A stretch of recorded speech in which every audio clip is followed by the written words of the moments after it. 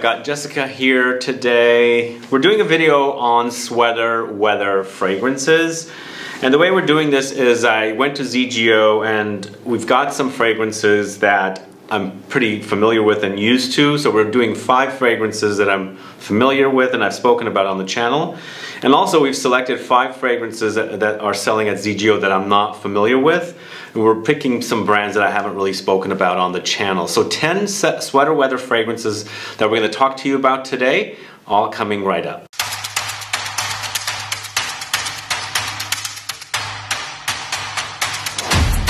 Thanks so much for tuning in. This is Sebastian. This is Jessica. Hi. How are you? I'm well. It's good to see you. Are you warm enough? I'm actually really warm. I am too. I'm boiling actually. I'm boiling. We are in a new studio finally. This is our first video or second video in the new studio? First. First? Is it the second? This is the second. Oh, okay. This is the second video and we are focusing on sweater weather fragrances. What are sweater weather fragrances? Cozy weather, fall weather fragrances, winter too. Anything that you just get that like cold day or blustery day, something that you need that autumnal feeling for. Okay. Do you generally like this particular season when it's cold outside? I do. I like winter and I like fall and I like sweaters. I have a lot. I have plenty of sweaters to wear and layer and think about and accessorize with perfume. Cool. When you wear a sweater, what kind of fragrance do you like to wear? Usually something heavy, a nice heavy ambery, maybe some rose. Okay, yeah, we have some ambers here. Excellent. Yeah. When we get started, first fragrance we're going to talk about from the house of BDK, GRIS CHARNEL in the Extrait de Parfum concentration. And this is a higher concentration fragrance. Right, 30%. 30%. And what do you think about this one? Oh, I think it's wonderful. It's deeper, spicier, more vanilla, more cardamom than the EDP. Also a little less fig though, so not as fruity. You think? I think that's what I get on my skin at least. Yeah. The notes breakdown for this is patchouli, vanilla, fig, iris, black tea, cardamom, cistus labdanum, vetiver, and tonka bean. So it's lots of different things happening in here, but definitely a lot thicker and a lot heavier and denser. Perfect fragrance to wear in the autumn weather when it's cold outside. I agree. My go-to is layering this one and the EDP together. Oh really? Yes. What do you get when you do that? It's perfect middle tone. Okay. So the other one's fresher, right? Yes. Even though it's an EDP, it's fresher? Yes. This one to me, I agree. I do get more tea in this one. The tea is a little more amped up and that's why it's cozy and it's perfect as a sweater weather fragrance. It's a bit more masculine too as a fragrance goes. Oh. Do you think? In comparison to the original GRIS CHARNEL? Yeah, even though the other one doesn't, it's not exactly feminine, this one is quite a bit deeper in tone, so you don't get as much of the fruit, which I think sometimes people feel is feminine. Yeah, and I think the patchouli in here and the tonka and the vetiver kind of make it a lot more masculine than the original. Yes. Because they are more amped up in this particular fragrance. Right. Yeah, okay.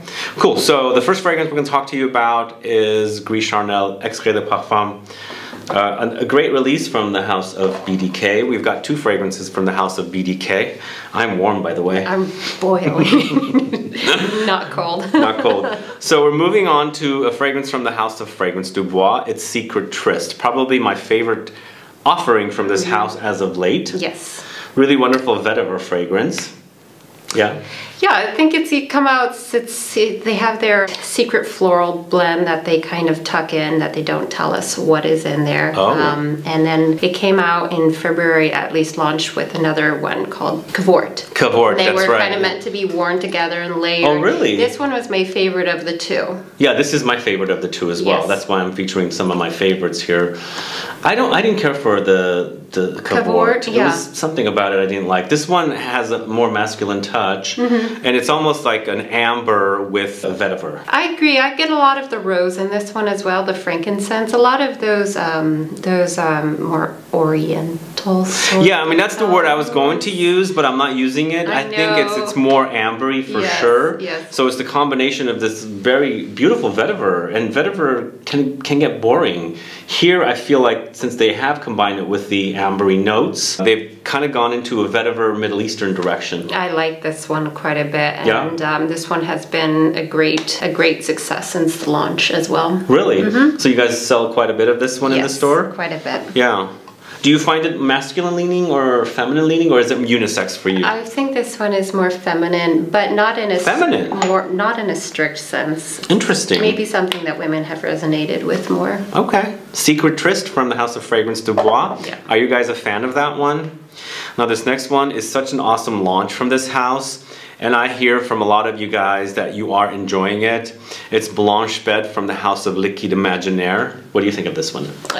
Well, I smelled the tester before it came out and was very excited, waited months for it to come out, and it's unique. It has interesting lactonic marshmallow woods musk sort of profile. Blanche is French for unicorn. Oh, so I did not know that. Yeah, so it's supposed to be kind of like this. Thank you for telling me. You're welcome. You're welcome. And it's like a mystical fragrance. So actually, mystical is one of the notes that are in it. It's a trademarked new note. Interesting. Wow, learn something new every day. Yeah. I did not know this about this particular fragrance, but the notes are musk mallow. There's milk. There's jasmine. There's tuberose, mahonial, incense, tonka, cocoa, musk, and there's vanilla. But it's very, very creamy. It's very, very milky. It's very vanillic. Definitely the marshmallow idea comes in. Really delicious, actually. Yeah. Very, very cozy. And it's very cozy. It's sweet, but it's not as sugary as you might think it would. What if you read that description? It's not tooth-rottingly sweet. No. Not too rottingly sweet. There's a little bit of the, I think the incense really and the cocoa really ground it down. You think so? I think so. Yeah. I mean, if you could call it grounded. Yeah, well, this is actually, do you guys do well with this one? Yes, we do. I remember when I was in one day, one of my subscribers was there and he was telling me how he loves this one. Corey? Yes. Well, Corey loves gourmands. Yeah. Hi, Corey. So yeah, this is it's a super delicious fragrance. I think this is one of the best offerings from this house. I agree. They're pretty underrated or underhyped brand. They are, and it's also a departure too, because I don't think the other ones. Well, there's a few that are like Desert Suave. It has dates in it. It's on the more gourmand side, but for the most part, the line is not very gourmand. Okay. Yeah. All right. Blanche is the third fragrance. All right. Up next, going to the House of Goldfield and Banks. We've done a video together on the brand. Here we are again. Where did you rank this particular fragrance? I ranked this at number 2. Oh, I don't remember. We'll have to look it up. You can reference the video. This is Purple Suede from the House of Goldfield and Banks. Originally I was going to go with a vanilla, but I do have a vanilla option next.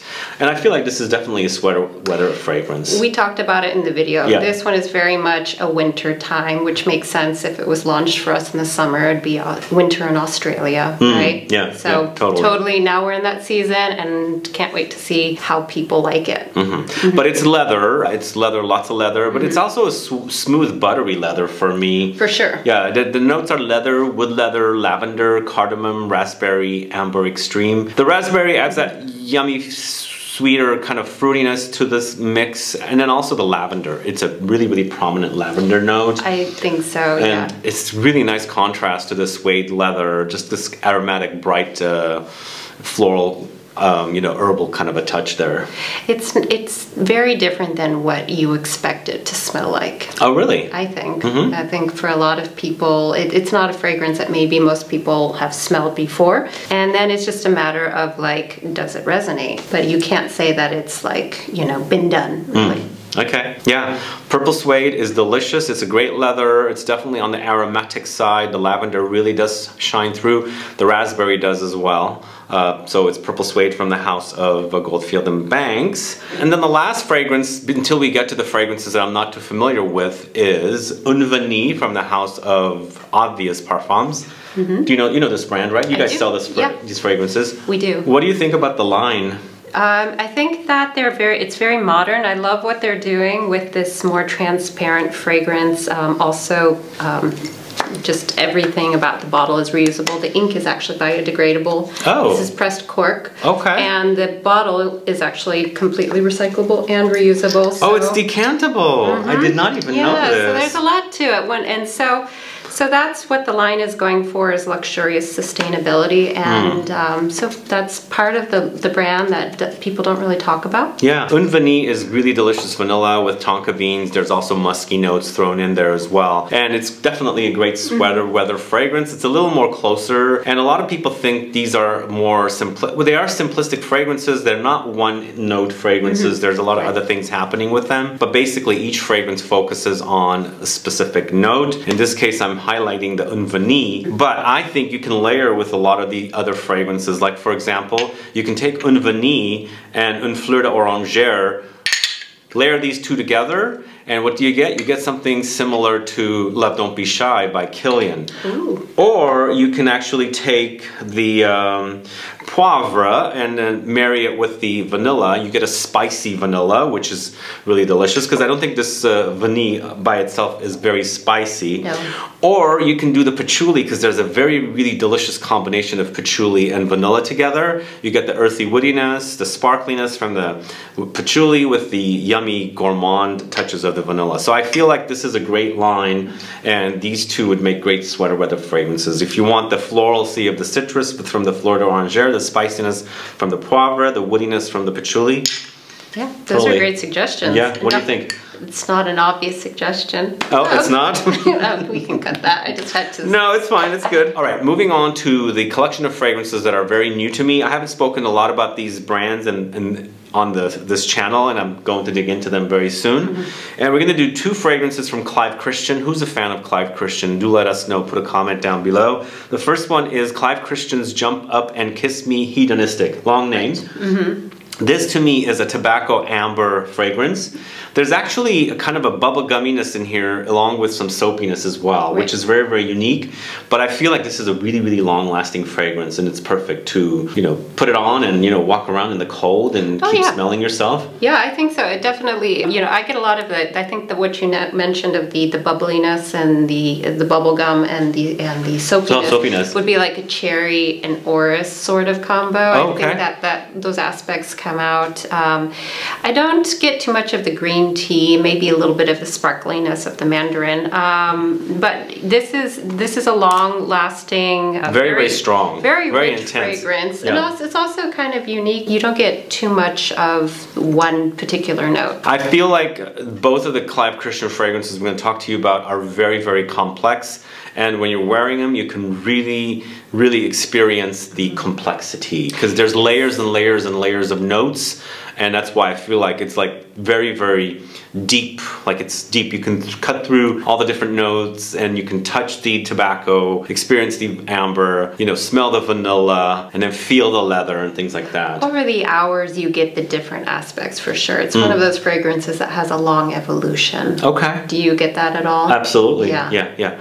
So I haven't spoken a lot about Clive Christian on the channel. I'd like to find out if you guys are fans of the brand. Let me know, put a comment down, and if you want me to dig into the brand further, I'd like to find out.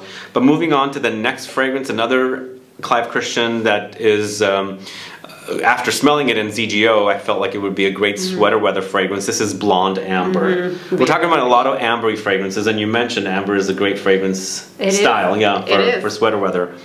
And this one is another one that's tobacco with tuberose, and then also ambery touches, and then of course there's some dried fruitiness as well. But what do you get with this one? Ooh, this one gives me a mood. It's like, I don't know what it is. It reminds me of some place that I've been, and it was a very expensive place. Ooh. I just can't remember where it is. Is it like very luxurious? Yes, it has that. It has this, I love it on. This is one of my favorites from this house, actually. Oh, okay. I guess I picked the right fragrance. You did, yeah, good taste. I actually smelled everything there, and I thought this would be perfect as a sweater weather, because it's a tobacco, but there's something feminine about it because it has a lot of tuberose. It's on the lighter side. I think Blonde Amber is a good description for it. Okay. But, you know, is this something that I feel, I haven't played around with this too much with clients yet, but I kind of feel like men are going to gravitate toward this one maybe a little bit more. Really? I don't know why. Okay. Okay. Even with the prominent note of tuberose, because I get tuberose here quite a bit. Do you? Yeah. Okay. Yeah. I think I get a lot of those dried fruits and tobacco. The rum. I get a lot of rum. Okay. So yeah, it does have a boozy edge to it. It does have a boozy edge. For me, since I'm so sensitive to the tuberose, it kind of like kills everything else. Oh, yeah, it's what really comes out for you. Sometimes when you're like really sensitive to a specific note, you tend to just smell that. Oh, yeah. And then it kills the other smells. But, oh, okay, well. But for me, I do get the tobacco, but it's on the floral side, not right. like a dirty, ashy tobacco. No, it's definitely a cleaner tobacco, again, so something a little bit more elevated. Okay. Yeah, maybe, perhaps a dressier tobacco. Okay. So I could see this going to like a play just before Christmas in the city, and you're all dressed up. That's a perfect description. Okay. Yes. Blonde Amber from Clive Christian. Let me know if you guys have sampled those two fragrances again. Let me know also if you want me to dig into this house further on the channel. I don't speak about them much, but I felt like when I was checking these fragrances out at ZGO, they really did stand out as great smells and ones to highlight for you guys. Yeah. As sweater weather fragrances. I have my favorites from the house. Oh, you do? I do. Cool. Maybe we'll do a video together. Maybe we could. All right. Moving on to the house of Oud, or it's THOO. What do they go by now? The House of Oud or the House or THOO? I see it as often as both. As both. Depends. THOO probably more often. Okay. But there's no oud in this particular fragrance. We're talking about Golden Powder. Another brand I don't speak too much about, the House of Oud. Shall we dig into this house as well? But when I was going through the fragrances of this brand, I felt like this is so delicious. It is. It's vanilla once again, and it features ambery notes, of course. It features tonka beans, or coumarin in this case, and lots of spices, nutmeg, cinnamon, and there's a bit of a tobacco blossom in here and some musk and gaiac wood. Wow, this is so delicious. It is. What do you think about this? Oh, this one, well, the bottle also kind of gives me that feeling even before I spray it on, this golden crackle finish on the front. It kind of sets this idea already. It's going to be a warm, inviting fragrance. And this is... Kind of matches your sweater. I know, it's getting it right. It's perfect. I should have to maybe take this home today. Yeah, okay. No, I'll leave it with you. I have my own. Oh, okay, cool. But I like it, especially since we don't get, snow in San Francisco when it starts to get those cold, rainy days. I like to spray this one on. It definitely has that enveloping, warm cashmere, that tan, warm cashmere sweater feel.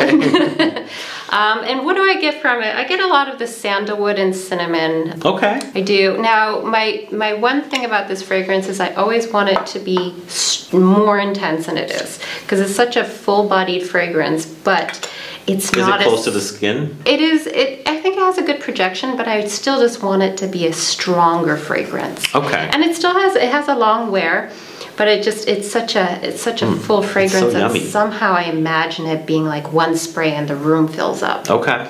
And I don't get that from that. So that's my one thing about this fragrance. Okay, yeah. For me, I think the name is really appropriate for it. It's definitely on the powdery side. It's not a syrupy fragrance for me. It's got the powderiness and golden powder. That's exactly what what you're spraying is golden powder. It is. A little brownish maybe powder, but so this makes it into my exception of powdery fragrances. Okay. Yes. Cool, yeah, golden powder from the house of THOO. Okay guys, this next one is so interesting. I've been wearing this one and I'm obsessed with it.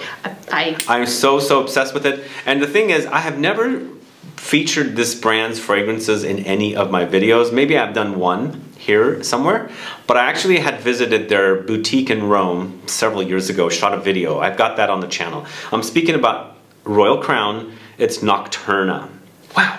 This is so unique to me. This is like a really funky, and that's not the right word to use. Like, it's vanilla, but it's not like vanilla. Like, I'm getting ambergris, but I'm also getting a bit of like Baccarat Rouge kind of ambroxan under there. And there's vanilla, but it's thinned down with like peony, there's melon, there's magnolia, there's peach and lychee. So the vanilla is not its thick syrupiness. No. But that ambergris, and they say ambergris, I'm getting more like ambroxan here. It does kind of have like there's like a Baccarat Rouge thing really under there, like trying to squeeze out. Yes. And I'm digging the muskiness of this one. Oh yeah, this one straight out of the box, I sprayed it on my skin without even testing it on the strip first, and I've loved it. Like I know that there's the peach and the lychee and the melon as the fruits, but I get more like a nighttime sort of fruit. It's a dark fruit. Okay. It's not something I would wear during the day. I like the name of it, and again, it matches the fragrance, but the bottle itself is just also quite striking. It is very beautiful, and I love their little caps with the crowns, the king's crowns and things like that. It's super long wearing. Yeah, this is actually long lasting. It doesn't smell like it's going to be, but it has this lingering power, and I feel like it's the ambergris or ambroxan that's in here, because there's definitely like a marine touch in here. There is, yeah. But it's not like the one that kind of makes you sick. Like I'm kind of not into the marine things. Yeah. This one's got a great smell. It is really, it's a sexy fragrance. It is definitely, yeah, you're right, sexy. Would you say that? I think so, yeah, definitely. Nocturna from the House of Royal Crown. I think you guys are going to like that. Get yourself a sample or go to ZGO and smell it. And the last fragrance we're going to talk about, the latest from BDK, is Ambre Saffrano, this one right here. And the name is totally making sense. It's amber, Saffrano standing for saffron, I'm assuming, right? So saffron, and it features saffron accord, plum accord, olibanum, black leather accord, rose absolute, oak wood, vanilla bean, and black pepper. Wonderful. And as she was mentioning, I feel like it's true ambers are perfect for sweater weather fragrances when you want, to stay warm, it's cold outside, and lingering power is basically what you want with the fragrances, and this is the kind of fragrance it is. Yes, yes. You don't want a fragrance that's going to disappear in the cold weather. Just kind of, stay close and not have a projection.